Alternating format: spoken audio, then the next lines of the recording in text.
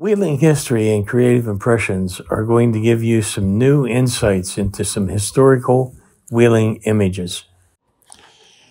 Here's a great little picture.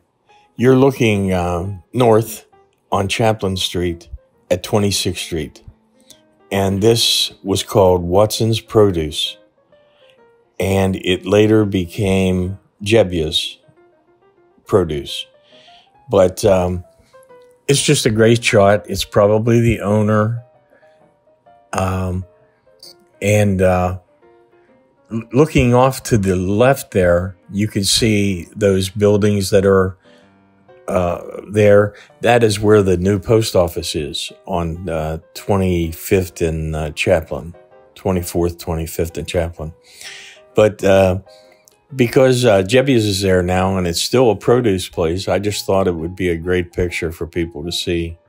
That's what the old neighborhood looked like. I loved it how they used to put the produce out on the sidewalk. Yeah, it was a great time. I hope you liked this story. And if you like what we're doing, please like, share, and subscribe to our channel. Please visit our website at wheelinghistory.net.